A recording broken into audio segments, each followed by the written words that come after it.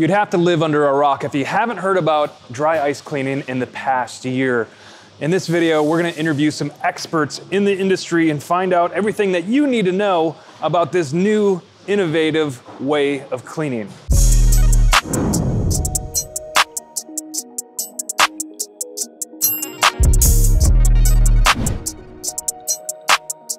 Hi, I'm Gernot from Dryice Energy. Hi, I'm Scott Ailes with Dryice Nation. I'm Jacob from I'm Detailing. How'd you get into dry ice? It's a failed attempt at retiring. I had a dozen cars and I was going to clean the cars. Thought it'd be fun to swan song out of the automotive industry for 41 years and just clean a few, put them on, bring a trailer, have some fun. And next thing you know, all my cronies in the car space, like, oh my gosh, how did you clean that car? What'd you do? It's just crazy. And next thing you know, here I am. When did it start? Since I saw some auctions actually and on Bring a Trailer 3 years ago actually.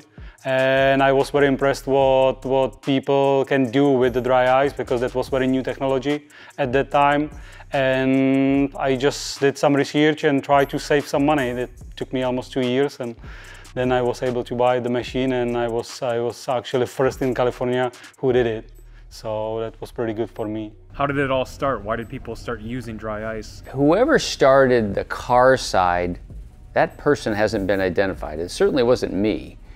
It was at least 17 plus years ago. I know that there's, the industry goes back to the 40s, and there's a big evolution, I think in the 80s, where the systems went from a two-hose siphon style system that we're all pretty much accustomed to in sandblasting. It went to a single hose system. And what that changed is it allowed more velocity and pressure. So it was more effective. Somewhere in the 15 to 20 year ago range, somebody decided, let me try this on a car. Media blasting has been around for some time now. The first abrasive blasting process was patented by Benjamin Tillman on October 18th of 1870. There are several variants of this process using media to blast surfaces, including soda, walnut blasting, sandblasting. What makes dry ice blasting so special? What I know, there is 3 factors what's cleaning with the dry ice, and for me was very important that there is no involved water or anything like what it shouldn't make any moisture. Oh, when I talk about dry ice cleaning, people always tend to mix it up with water ice and dry ice. They tend to think it's the same. Obviously, it's not, because water ice is frozen H2O and dry ice is frozen CO2. And these are just completely different different materials. Water ice, when it melts down to water. So you have an ice cube, and after that you have water in your ice. When you take the dry ice in a glass and it melts, it vaporizes to a gas. The advantage of that is when you clean with dry ice, the basic advantage is there's no liquid involved. So you can clean any electronics, you can clean, anything else without having the problem about thinking about drying time, because there's no liquid, no water involved. That's the basic advantage about it. And the dry ice alone, it's cleaning with some type of explosion. It's almost like when you imagine looking at a desert, the ground of a desert. Sometimes you see all the cracks in the earth because it's so dry. That's basically what happens when the dry ice hits the surface in the dirt. It's drying it up. So the next dry ice pellets, they just go in these cracks and crinkles, and they expand by 70,000% within a microsecond. So it's just like a micro explosion you have on the surface, and then the solid state turns in the gas state, like I said, and it's just ripping off the dirt. So you basically have 3 elements of cleaning. It's the temperature, minus 110 degrees Fahrenheit. Then it's the kinetic energy of the pellets hitting the surface. And the third one is the expansion, which is like 70,000% and just like this. There's no doubt that dry ice cleaning is going to be a revolutionary way to clean in the detailing industry. But before you go out and spend a bunch of money, buy a machine, let's learn the benefits, the challenges, and limitations of dry ice cleaning. The first challenge is definitely what I can tell. What was it like? It was the money. That was number one, because when I talked first time with Scott, that was the guy who actually promoted this business a lot. and he told me that the machine is like $45,000. When I realized, like, you know, $50,000, I cannot just save it. It will be difficult for me. I actually did after 6-7 months. I call him, I'm ready to buy, and he told me you need another 50 for compressor, for other things. I was like, okay, I'm done with ice. The only limitation is not having the experience to know how far you can push it, right? So you can damage leather. Leather's very tricky. I universally tell people that I do not recommend trying leather. Unless you want to try leather, if you have a spare piece to practice on, it's very challenging and high risk, because one false move and you've literally ruined the leather. When I got the machine, that was a little bit problem with the training, because the guy who sold me the machine, he trained me only through phone. He told me, like, push this button, this and that, and you are kind of good to go. So when I get the machine here, I turn on everything and I start learning just by myself. I hit my shoes, wood, walls, everything what I can possibly shoot, and just see what I can do. So most everybody who has seen a Dryice video will kind of associate it with undercarriage cleaning, and it's a really good way to do that, but I know that there's a lot of other things that dry ice can be used for. What are some of those uses? We can do the interior vents, the door jambs, the engine bay, the trim, and we don't abrade the surface. And we'll do what takes somebody 2 hours in 10 minutes. Well, you know, about 50% of our customers are in car cleaning in Germany, but the other 50% are industrial customers, plastic mold customers, you know, mobile services, for example. I think there's a great potential in it for example, AC cleaning. You know, just get a compressor on your truck, get the small machine here, ride around up and down the neighborhood, clean the ACs, charge a few $100s for it, do it every 6 months or everything. That's going to be a great business. And also for restaurants, kitchen cleaning. So basically, when you imagine, you know, I always like to talk in pictures, everything you want to clean with a high pressure cleaner, but you say, oh, I don't want all this mess, go to Dryice. I'm trying to use the Dryice basically for engine bay, undercarriage cleaning, wheels, of course any suspension parts, door jambs, that's pretty good, and any plastic, any rubber trims on the Porsche basically, because we're doing a lot Porsche. Also the fabric top, what we can clean it very well with this thing. Like, people are freaked out when I'll shoot a stream at a $200,000, $300,000, $400,000 car on the surface, on the body paint, you know, and getting the wax out of, you know, the trim areas that are so difficult. It's fabulous for that. But again, you know, we can also strip paint with the same machine. So, you know, I've posted pictures and videos, and, you know, I've had people respond, just what I was afraid of. I was worried this could actually take paint off. Well, it can. But, you know, it's like everything else. It's about understanding the limits. You either got to get trained and then practice, or just if you want to do it on your own, just tear up your own stuff first. What is it best at, the Dryice cleaning? That's a hard question, because I think it's good for a lot of things, detailing. I say to start with interior cleaning, for example. I think in very many areas of application, it just saves you a lot of time, because the drying time goes away, you don't have drying time. Cleaning fabric seats is great. You know, the dashboard, for example, to go in all the edges, corners, the venting system and everything, where it takes you minutes before, it's just seconds done with Dryice. So the time-saving aspect of it is just adding up with every edge and corner of the car. Any artifact, I don't care what it is, you got a shot at trying it out. I do tennis shoes, I've done stainless steel grills, it's endless. Many people using for airplanes, like in the airplane industry, it was one of the maybe start industry when they started using Dryice for the huge generators and motors and whatever like need be clean, what is greasy. The Dryice, it works very well, and that's what people using a lot for cleaning these big giants, you know, engines or whatever is there. Dryice, which is CO2, carbon dioxide, it's getting shot out of these machines at a very high velocity. It seems a little dangerous. Are there any dangers associated with Dryice cleaning? There's tons of dangers to using it. Probably the most common is, you know, we, as human beings, we assimilate things and you get a little piece of ice under your glove if you're working with water ice, and you might, you know, oh, so what? It'll melt off, no big deal. If you get 2 or 3 grains, 3mm grains of dry ice under your glove, and you slough it off like it ain't gonna be no big deal, you're gonna find out in a few seconds that you just have a new tattoo. You've just been branded. I mean, it's 108 degrees negative. There's a reason that when I pick it up on a bare hand, I'm shaking it all the time because I don't want it just sitting there. It'll burn you. You always have to remember that it is a tool. And with every tool, you can either, you know, with a hammer, you can hit your finger and hurt yourself. So you need to be careful. Or also when you know, try to put a nail in the wall and you hit the wall, there could be a hole in the wall also. So be careful when it comes to dry ice. It's, like I said, it turns from the solid state to the gas state, and it's CO2.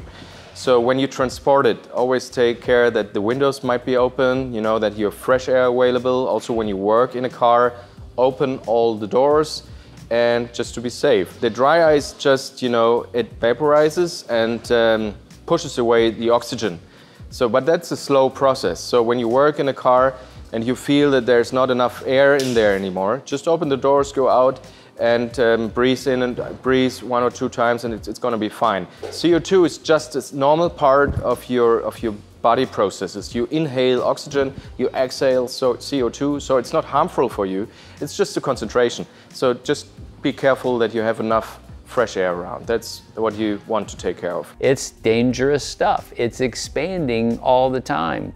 So if you take a typical 500-pound bin of ice and you say, okay, it's the 3 by 3 by 4, and multiply that cubic feet by 800, that's the space that will be filled with this gas, and it's like goes to the ground. So, you know, if you're at 40,000 parts per million down low and less at the top, and you're surviving, walking around feeling a little lightheaded, if you fall over and it's that thick down there, you're done. You're gone. Yeah, so it's a little dangerous if you're not thoughtful about it. Dry ice is an abrasive material that can clean very sensitive parts without damage, and you can adjust it to actually clean heavy parts, even blast off paint if you wanted to. Knowing these settings and what you can and can't clean is very important so you're not damaging these surfaces. If you, let's say, start blasting undercarriage, you don't know what is under the dirt, right? Or what is under the coat, paint, whatever is there, and you can end up with some damage, which actually happened on this car. We exposed what some type of owner tried to like mask before he sold the car, and we exposed that, so new owner has to fix it, which he's totally okay with it, but you have to be careful, like what are you doing, what are you blasting off. You have to know actually the car, each car. For example, Porsche, I know them very well so far, and they have some surfaces painted from factory with black. My employees, they didn't know before when they started, and we damaged actually one car, what I remember when I talked with my client, because they tried too much remove the black coating, what was everywhere on the wheel well, where shouldn't be, but there is a line what should stay there, and they didn't know and they tried. So you can definitely, you have to know the car, what you blasting. Then the material, whatever you blasting, you have to be careful about areas when they are not perfect, when they are already damaged with chips, anything, because you can blast it off. And also, like I said, it's a tool, and with every tool you need to be careful. So when you have a very sensitive material, don't go on it with 140 psi, and you know, you might blow it off. You know, just when you don't know the material that you work with, there's a basic rule: low pressure and bigger distance. So work your way through it, get to know the material, be careful with it. So what do you need to get into dry ice? What machines do you need? What equipment do you need? How much is it actually going to cost you to start providing this service? And so where do you start? Almost exclusively everybody starts seeing a video, social media, YouTube, wherever it might be. Now the question is, can you watch enough on the videos to discern how to start and do this? Some have, I did, and I'm not the smartest guy in the world, so it's possible. Well, talking about the cost of Dryice cleaning, I mean, Dryice cleaning is around for, I would say, 20 years already. And normally what you would use to clean Dryice is like huge machines that weigh up to, I would say, 80 to 150 pounds maybe. So there is huge equipment involved in it. And also you would need a huge compressed air system, very specialized, which would cost, I would say, something between $50,000 and $80,000 probably to do it properly. And for some time there are smaller machines around, just like, for example, the Dryice energy machines, which are very suitable actually for small workshops, because you maybe have to spend something between, let's say, $6,000 or $10,000 for the machine, and something between $2,000 and $5,000 for a decent compressor. And then you can actually start doing some work. But of course, the big machines have their place, and the small machines have their place. To do the highest level work, you're gonna spend 100 grand or more, period. Like if you trim it here and there, you might buy a used lift or a used compressor that you're happy with, but budget 100 grand for a full system, not including this booth, but 100 grand. If you want to dip your toe in the water with a smaller machine and a smaller compressor, you know, you're going to spend 25 grand. You know, by the time you buy a $6,000 to $10,000 compressed air solution, and you buy a machine for, you know, 8 to 10 grand, maybe you find one used for 7,500 or 6 grand, you're going to spend plus or minus 20. So just know going into it,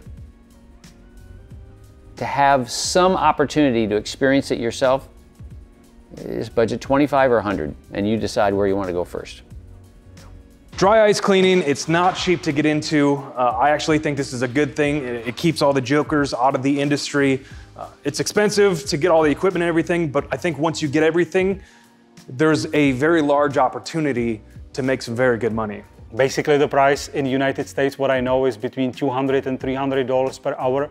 It's difficult to say something like, you know, this car will cost $2,000, this car will cost like $3,000, because you just don't know what the time you will end up with. And I had first two cars what I ever blasted, it was both 1989 Porsche 930 turbos, both same mileage, around 30,000 miles cars, and both end up with different results. And one because probably was from East Coast, another car spent whole time in California, and it was different, definitely, what I can tell on the transmission and all the things. Now, everybody asks, how much does it cost? Okay, so we charge $250 an hour. But what does that mean? You don't know how fast it is, you don't know how fast it isn't, you don't know how effective it is, I don't know what your expectations are, I don't know what your car is. You have two identical cars, one with an oil leak for 20,000 miles, one without. This is going to take twice as long to clean, and you're going to be mad at me because you said, well, my buddy had a TR6 and his only cost $1,800 and you charged me $3,500. Well, you had a freaking oil leak that, you know, covered the bottom of the car with oil. It took longer. So I caution people, you know, if you have a small machine, you can't work the same speed as I can with one of those.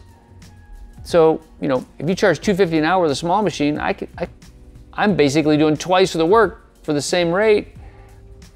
It's going to be a minefield for people for a long time before this settles out into, okay, what quality of work you want. So that's where our service providers are focused. Hey, I want to understand your expectations. Then I can help you understand what it might cost. First couple of months, you will waste a little bit the time when you adjusting the machine, whether you don't know what you should use for this and that. For me right now, after I would say 15 months what I'm in the business, so it's pretty good. I can basically, what I see, I'll already adjust the machine and I know what I should to expect, and I can be very efficient. But still, the price we trying to charge it per hour if we looking for perfection.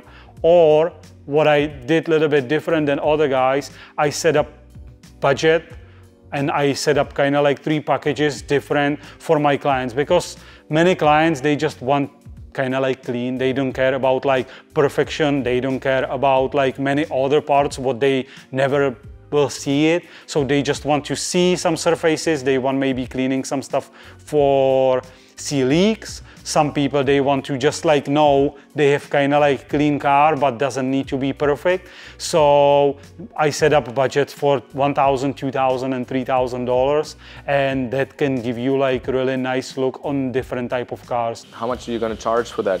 Maybe you find something that works out for you and your customers. It's not a general rule out there. You know, you always need to charge what your customer is willing to pay. For example, I have some customers in Germany that say, oh, can you, or when the customers come to them, they say, oh, can you do me an engine cleaning? He's saying, okay, I'm charging $200 for that. If they say, okay, they are in. If they say no, he is not negotiating with them about the price. They say, okay, go away, go somewhere else, you know, and I will see you back in 2 weeks probably, because the work you get somewhere else, you will not be satisfied. It's really about expectations and what are you starting with. Getting the materials, how hard is it to get the materials? How much does it cost, and where do you get it? A pound of dry ice is going to be about $1.50, $2, but that's only when you buy small quantities. You know, when you go to a guy and say, I'm going to be there, I'm going to be your regular customer, I'm going to take so and so much pounds a week maybe, the price might drop down under $1. All right, so we're at the bottom of the food chain. If you call and say, I want dry ice to a local provider that you find online or otherwise, the first thing they're going to do is say, oh no, here's another guy that wants 1 bin of dry ice. Not exactly the recipe for success for that dry ice sales organization. They want people to call and say, I want 1,000 pounds a week every week, right? So you're not going to be favored or loved on because you want 1 bin to try this out. So be prepared for that. They're going to try to push you off. I really don't know, or you'll get a high price. We've had reports of 50 cents a pound, what it should be presented as much as $1.50 or $2 a pound just to dissuade you. So where do you get it when someone says you can't get it in your area? Start with this premise. If you drink soda or beer locally, there's CO2 in your market because they're all made with liquid CO2. So before someone tries to share with you that you don't have access to dry ice, you got to dig for it sometimes, but it's there. That's a good question for me as a guy coming from Germany, how available it is here in the US. But I could say, when I was in Orlando, for example, for Mobile Tech, I just called 2 or 3 guys and they all could offer me the dry ice I needed. Now we are here in Chicago, we just called 2 or 3 guys and we didn't have a problem of getting it. So I think it's a commodity. You can get it basically everywhere. You just need to find a guy that is delivering you on a regular basis, and I think that won't be a problem. But I give the advice, before you buy a machine, of course, find a guy that delivers you with the dry ice.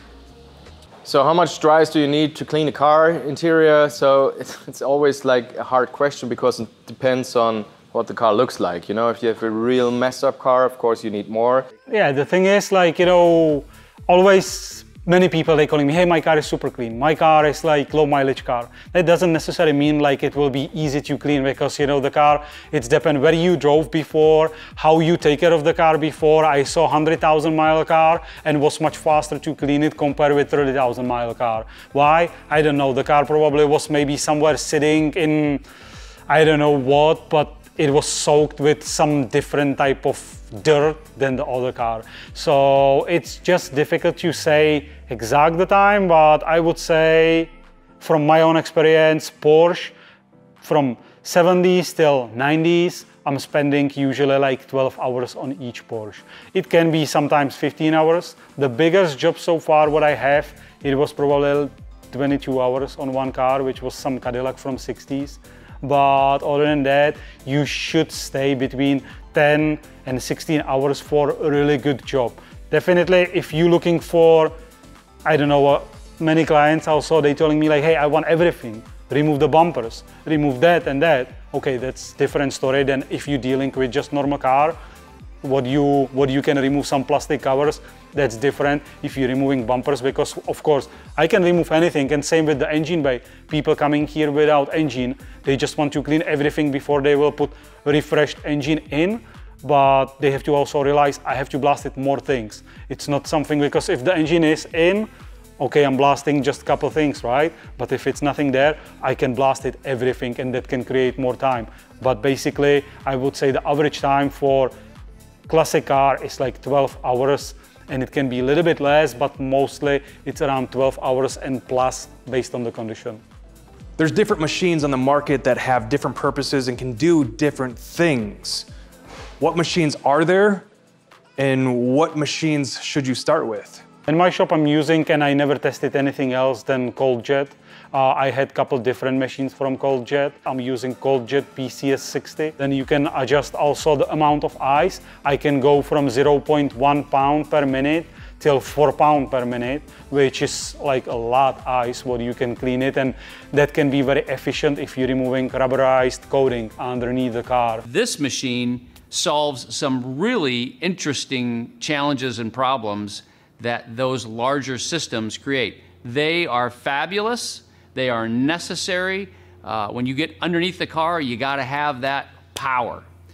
This machine's really interesting sweet spot is something that you probably haven't seen anywhere yet. We like this machine mostly because it's not as loud as the big machine, so you can use it virtually anywhere in a shop. It does not require a huge compressor. You probably have a compressor large enough to run this machine, and it's incredibly mobile to move around. It doesn't have a big 1-inch hose. It doesn't have a power cord.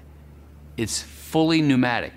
We plug in the air line in the back, we put dry ice in the hopper, and we start cleaning. We call this machine, it's the Vario, because it gives you a lot of options. Okay. You know, you can have the abrasive material, but you can also, you know, if you just have a small job and you want to work very efficient, you can adjust the ice flow rate on this machine also. Is this from an 1 to air 5. adjustment? No, it's not adjusting the air, it's just adjusting the amount of ice that goes with the air. So if you have if you have less air, ice, Yeah. you have less cleaning power, and if you put it to 5, you have more cleaning power. So, but Gotcha. you don't always need the full power to clean something. So then you can, you know, just adjust it here to 1, for example, and then your ice flow rate goes down.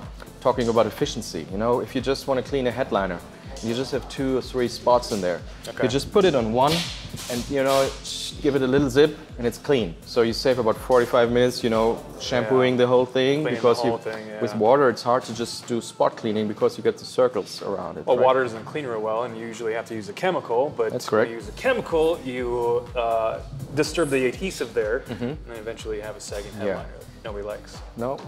With the initial cost of these machines being rather high, one question that I have is actually like, how do you maintain it?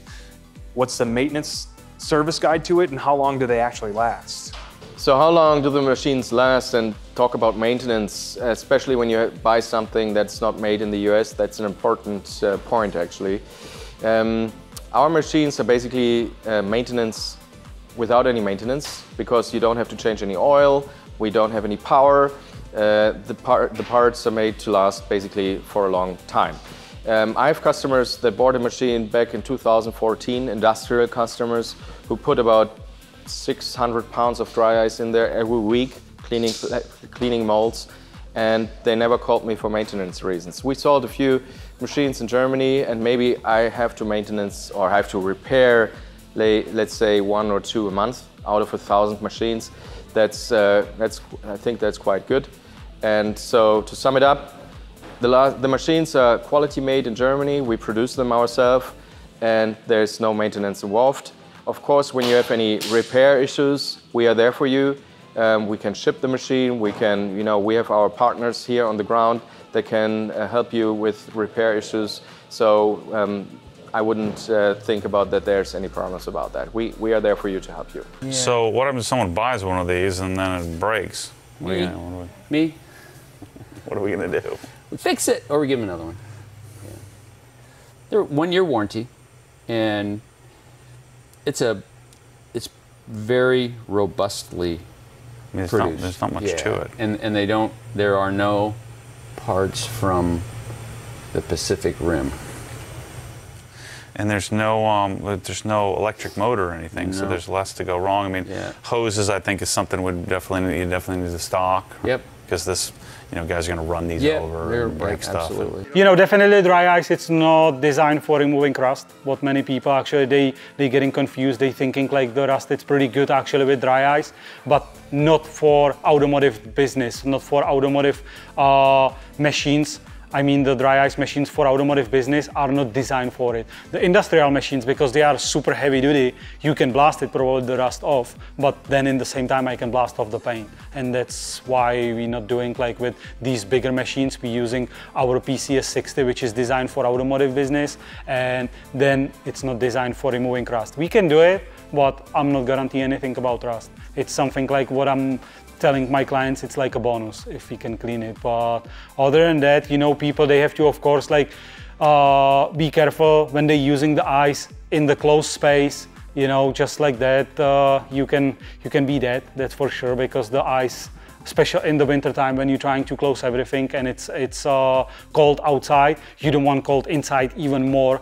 What are you producing from ice? But you can be very quickly dead if you're not using ventilation and everything. So you have to be careful with ice. I had lots of fun exploring and learning about dry ice in the last several months. I'm really excited to announce the service that we're going to bring into Chicago Auto Pros. We already have our air compressor installed, and we already have a couple machines ready to go. So super excited to teach others about this new revolutionary way of cleaning.